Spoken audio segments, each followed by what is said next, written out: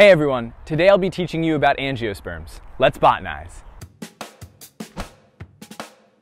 So you've heard us say something like this before, but angiosperms, or flowering plants, are one of the 5 major lineages of land plants.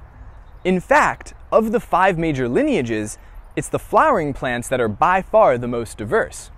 However, this diversity is not evenly distributed across this lineage, but rather concentrated in certain hyper-diverse families.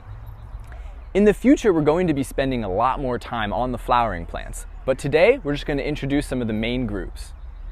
So the first major division in the flowering plants is between what we call the anagrade and everything else. This group consists of lineages that are relatively species depauperate and primarily found in the paleotropics. They include the iconic Ambarella, the water lilies, and a strange order called the Austrobaleales.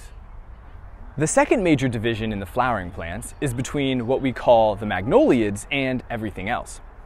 This lineage includes things like your classic magnolia flower, but also some economically important groups like cinnamon, avocados, and black pepper. The final division in the flowering plants is between the monocots and the eudicots. The monocots are a diverse group of plants that include the grasses, the orchids, and the lilies. They are readily identifiable by their strap-shaped leaves and parallel venation.